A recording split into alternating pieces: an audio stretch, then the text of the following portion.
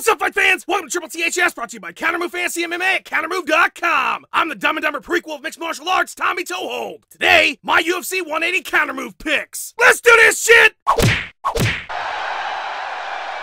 Holy fucking shit, fight fans, pride never died. Do we have a fucking main event this Saturday? Two legends of the sport are gonna throw down in Mexico for our entertainment, and there will be blood. Mark Hunt is the real-life Terminator. Fabricio Verdum could sub a fucking grizzly bear. That fight kicks the dick in of any fight ever. It might end up being the best heavyweight fight that's ever happened. And some interim gold is on the line just to spice things up a bit. I mean, holy fucking shit, that fight alone is worth this card. Yet in Ricardo Lamas and Dennis Bermudez, Jake Ellenberger versus Kelvin Gastelum, Jessica Ai and Leslie Smith. It's the UFC's first card in Mexico. There's two tough finales. What the fuck more could you possibly want? Oh, you want to be more personally invested in the card? You want a chance to win some money? You want the experience of fantasy football and MMA but in a single night? Well, punch my dick and call me Daffy Duck. You can have all that playing fantasy MMA at Kountermove.com. And I'll do you one better. Not only will I explain to you how Kountermove Fantasy MMA works, I'm gonna go through this entire card and let you know who's gonna be best for your team. Let's do this shit. The first thing you're gonna want to do in doing this shit is jump on your favorite web browser and head to Kountermove.com. Once you get there, you're gonna see professional hot person and Hermes reincarnated in the form of Natasha Wicks. Under Natasha, you'll notice that there's all sorts of games. Big games, little games, free games. Whatever sort of game strikes your fucking fancy, Kountermove has that type of game. The only one I'm interested in, though, is the big money tourney. The one that literally has my name written all over it. 25 bucks gets you in. The winner's walking home with $2,000 fucking dollars and the top 100 payout. It doesn't get much more awesome than that. So once you've picked your game, you're gonna be brought to the team selection page. This is where the winners and the losers are made. You're gonna pick a team of 5 fighters using $25,000 for $10. Your fighters perform, you rack up points, you win. It's that fucking easy. Now notice that I said points, fight fans. This ain't Vegas. We're not doing straight picks. This is fantasy sports just like fantasy football. The only difference being our league lasts one night and you don't have to go to a stupid fucking draft party. The name of the game is finishes and fast. Your fighter knocks the other fighter's face off in 10 seconds. You're gonna score a shit ton of points. So with that in mind, let's take a look at the matchup Saturday night and decide who it is that's gonna take some faces off. First up, we have Marlon Vera taking on Marco Beltran. Both guys participated in Tough Latin America and are making their debuts. Vera has a high finish rate with most of his wins coming via sub. Beltran has a 100% finish rate, but before coming to the house, he had 3 losses in a row, 2 via sub. Vera sounds like a solid pick here for the submission win, but these are 2 unproven fighters as of yet, so it's better to avoid this one for something safer on the card. Next, we have Guido Canetti versus Enrique Briones. Also a couple guys from Tough LA. Canetti has a 100% finish rate with just as many subs as KOs. His only loss comes via submission. Briones has been around the block with 19 pro fights. He has a high finish rate mostly via KO. He's lost 3 decisions and been subbed once. For an even money fight, Briones has a shit ton more experience and a lot of finishes. I would go with Briones if I was to pick on this one. After that, we have Yair Rodriguez taking on Leonardo Morales. This is the Tough LA featherweight finale. Rodriguez has a 66% finish rate, 1 sub and 1 knockout. His only loss is via TKO. In the house, he won 2 fights via sub to get to the finale. Morales is unbeaten in 4 fights going into the house, all finishes. He scored a KO and a decision to get to Saturday night. These guys don't have enough data to warrant a pick. I think Rodriguez takes it, but don't pick on this one unless you have to. Next up, Humberto Brown versus Gabriel Benitez. 2 more guys from Tough LA. Brown was 4-4 going into the house with a 75% finish rate, all subs. He's lost 3 times himself via submission. Benitez has 20 fights with 16 wins with 18 via sub. He has a really high finish rate. For even money, Benitez seems like a strong pick who is likely to get a finish. He is definitely going on my team. Now we jump to the co-main event. The Juggernaut bitch takes on Kelvin Gastelum. Ellenberger has a ton of high-level experience. He's got 18 KOs and 5 subs in his 29 wins. He has a very high finish rate. He's coming off of 2 losses, but they were to Rory Mack and Robbie Lawler. Kelvin is a tough winner. He's unbeaten in 9 fights. He has a 66% finish rate. However, 3 of his 4 UFC wins have come via decision. This is a match I don't foresee a finish happening on. 63% of Ellenberger's losses have come via decision. He's a crafty vet. He's going to be hard to put away. I think Gastelum wins this fight, but it goes the distance and he takes a solid decision. Next, we have Jessica Ai and Leslie Smith. I am so fucking psyched for this fight. Ai is coming off a loss to Alexis Davis via split decision. She's 10-2 with 2 fights in the UFC, but she does have a low finish rate at 30%. Smith is a Cesar Gracie fighter. She's 1-1 in the UFC, has fought just about everybody there is to fight and competitively. She has a 57% finish rate, all coming from KO. All 5 of her losses have come via decision. She is damn near impossible to put away. What does all this mean? It means we're in for a fucking slobber knocker, to quote good old JR, but it also means that we're likely taking this one to a decision. This one might end up winning some awards at the end of the night, but I would avoid it in your Kountermove counter-move game. Next up, Chris Heatherly is taking on Augusto Montano. Chris has one fight in the UFC. He lost to Ben Saunders via holy fucking shit omoplata. He has a 63% finish rate, mostly via sub. Montano is making his UFC debut, but he has 14 fights under his belt with a single decision loss to smiling Sam Alvey. He's got a 100% finish rate with 5 subs and 8 knockouts. This dude is a killer by all accounts. It looks like Montano is worth the price here. If you can afford him, there is a high likelihood of a stop. After that, we have the bantamweight tough LA finale between Ali Alejandro Perez and Jose Quinones. Perez was 14-5 going into the house. He's got a lot of experience, a high finish rate, about 50-50 sub to knockout. He won a decision and scored a KO to make it to the finale. Quinones was 3-1 going into the house with 2 KO finishes and the decision win. His only loss came right before doing the show via TKO. He scored a KO and a unanimous decision to make it to the finale. Perez has more experience. He has a high finish rate, but there's not a lot of data on Jose, so it's really hard to make a pick here. If you're gonna put somebody from this fight on your team, Perez seems like the safer pick, and at 4,900, the price is right. Next, we got a pretty big one. Ricardo Lamas is taking on Dennis Bermudez. Both fighters have identical records, lots of high-level experience, and a 50% finish rate. 2 of Lamas' 3 losses come via KO, the other via decision to Jose Aldo. He has a submission win over Cub Swanson, and he knocked out Eric Koch. Bermudez is on a 7-fight win streak in the UFC since losing his debut. He has 3 losses that come via sub, 1 to Diego Brandao. 4 of his 7 UFC wins come via decision in very close fights. He was able to sub Clay Guida. With only a 50% finish rate and even lower in the UFC, Bermudez is really pricey. Lamas is a steal at 4,200 with his experience. His only loss in the UFC comes from the best fighter of all fucking time. But again, both of these guys are 50-50 on finishes. If I was picking on this one, I would go with the value, and I think Lamas pulls off the upset. Moving on. Edgar Garcia versus Hector Urbina. Both guys are making their UFC debuts. They have a good amount of experience and a pretty high finish rate. Garcia has 50% of his wins via knockout, 36% coming from subs. Urbina is an American top team fighter. Garcia seems like a solid pick here. He has a lot of KOs, and Urbina has been knocked out 5 times. If you can afford him on your team, it seems like a solid pick for 2 guys just making their UFC debuts. And finally, we have the big one, the main event, the Fedor Killer taking on Huno. It's Fabricio Verdum and Mark Hunt for the interim title. How do you not love the fucking shit out of this fight? Both guys are legends in the sport. Both have a ton of experience. Both have a high finish rate. This fight is not going 5 rounds. Verdum is the submission master of the heavyweight world, no questions. He has 9 of his 18 wins via sub, including a submission over fucking Fedor. And he's no slouch on his feet either, with 5 stops and a dominant stand-up performance against Travis Brown. Mark Hunt is a mass murderer. He's a world destroyer. Massive power in both hands. 7 of his 10 career wins come via KO in devastating fashion. He has a chin made of adamantium. He is going to be swinging for the fences from the time this fight starts until the time it ends. This one could very honestly go either way simply because both men are so dangerous. But if we look at their past performances, I think Verdum is the winner here. I love Mark Hunt.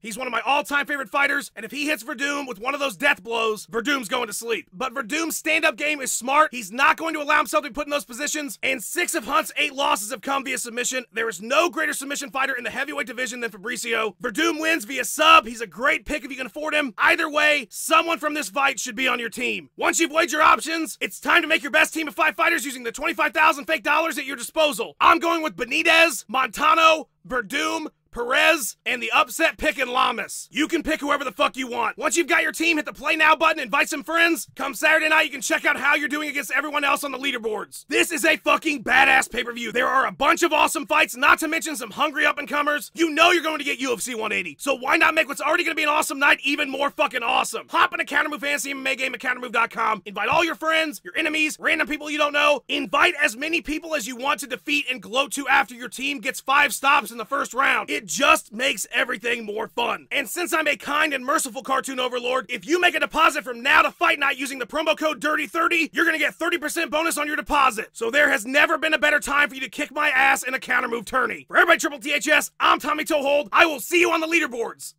Somewhere between first and how in the fuck could you possibly score that low?